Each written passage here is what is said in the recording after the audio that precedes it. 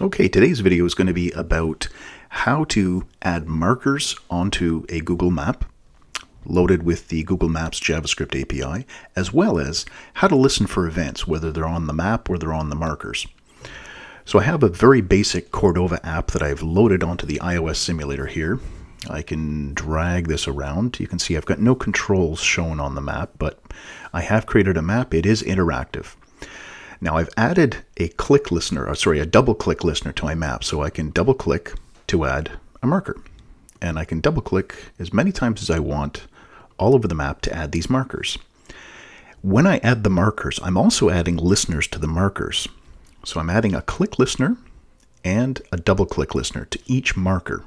The click listener will pan the map to that location. So as I click on these markers, the map is going to pan to put that marker in the middle. If I do a double click, it removes the marker. So that's what we've got going right now. Double click will remove it, click will pan to that location. Okay, so let's take a look at the code and see how that works. If you're wanting to test any of your console log statements, if you've got the simulator running, remember you can open up Safari, go to the developer menu, find your simulator here or a device if it's plugged in. Open up that app if you're running a Cordova app, and in here you can see the console and you can look at the console log statements. All right, I'm going to jump into the code now. Now this is a Cordova app, meaning I am using the Cordova framework to bundle up my web page as a iOS application. But the script that I'm writing, most of the script is going to be the exact same. It's just the way I've structured the script that will be slightly different. So if you're just doing this on a regular web page, don't worry, this code that I'm putting inside of here, this is going to work for you. You just won't have things like the device ready event. Okay, so I have inside my main object here. So I've got all of my code inside this object called app. Inside of that, I've got various properties. Map, which is where I'm going to put a reference to my Google Map object. So I've got that as sort of a global property. Current marker. As I'm clicking or double clicking on these markers, I'm setting this property equal to a reference to that marker so I can keep track of it even after the click or after the double click. I want a reference to this thing. Default position. This is a basic little object with one property which has two properties inside of it, and they've got numbers. This is the default coordinates that I'm going to use on the map if geolocation fails, or if I'm not able to get the coordinates, if the person denies the coordinates. This is my default position. All right, my init function, very first function, this is the one that gets called to start the whole thing rolling. If you're doing Cordova, you're listening for device ready. If you're just doing this as a regular web page, this would be the DOM content loaded event that you're waiting for. App.ready, so I'm going to call the ready function when this event happens. Whether this is DOM content loaded or device ready doesn't matter. I'm just going to call this function. Inside the function, I'm loading the Google Maps script. That's all I'm doing. And I've got an event listener for when the script has finished loading. That's my map script ready. That's going to call this function. This function is now going to try to get the geolocation. So I set up my options for my geolocation call. I call get current position. I've got my callbacks for success, for failure, and these options being passed in. Now, if geolocation is not supported in the browser, that's where I'm going to call my got position, which is the success function here, but I'm going to pass in that default position that I created up at the top. So I've got a default location that's going to work if this fails. Now, sorry, rather not if it fails, if it's not supported. If it fails, I'm going to do the exact same thing. So this line of code, this is going to be the exact same down here at the bottom of the file. Here's my fail position. This is the error callback for geolocation. Same line of code. Got position is the function I'm going to call, and I'm going to pass in that default that I defined. All right, jumping back up. So got position, that was our success function. Inside there, I'm going to create a new Google Maps map. This is the point. This is the thing that we're trying to get to. We're creating the map, centering it where we found the position or whatever position we passed in, whether it was our default one or the real one, that's being passed in. And then I'm going to add some listeners. Now you can add whatever listeners you want. The only one that I added was a double click. And this is how you do it. It's very much like you'd add a DOM listener to any DOM element in a web page. App.map, that is my sort of global property where I'm storing the reference. And we can see right here where I created the new Google map, I'm putting it into app.map. So this is stored outside of this function, so I can access it from anywhere. Very important to have this global reference that you can keep going back to get a reference to the map if you want to add or remove a listener at some other point. I do want to do that. I want to add the double-click listener, so I need this reference. Add listener is the method. This is a method that belongs to the Google Map object. This is the one I'm listening for, the event that I'm listening for, and this is the function I'm going to call right here.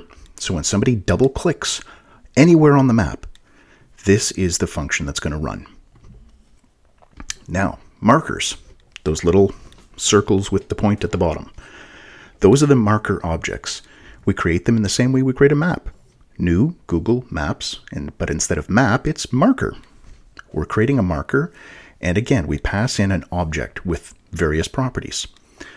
You need to say what map it belongs to, because you can't have multiple maps on the same page. So we're telling it app.map. That was our global one. This is where we're going to put the marker. Whether or not the person's allowed to move the marker, draggable, true or false. And then the position, well, I'm going to be getting the position back from the event. Now remember, this function runs when somebody double clicks on the map. So an event object is being passed here.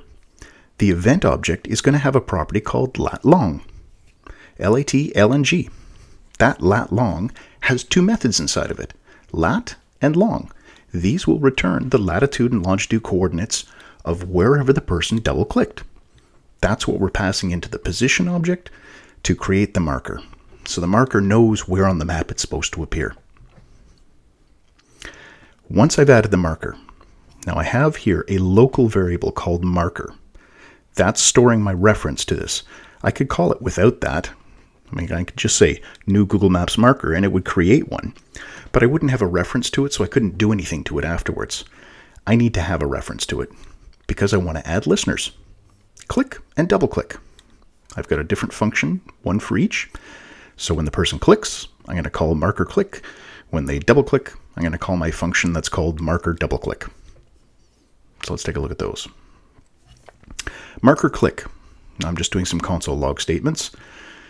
Marker equals this. Now this is one way that we can do this.